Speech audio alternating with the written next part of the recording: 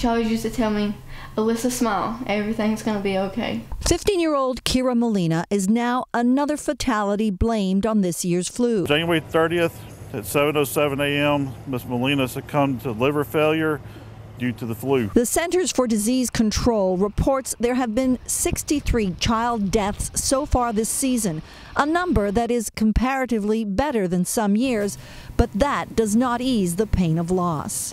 It's sad, and her family and me, it's hard, so hard. But Kira will always hold a place in my heart. The growing numbers of sick children have led entire school systems to shut down, including some in Illinois and Alabama. Other schools are being vigilant. Nearly 25% of our students were absent, with the majority of them with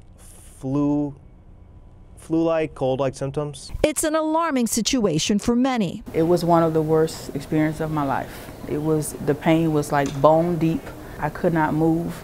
I didn't want to eat. It's like my head ached.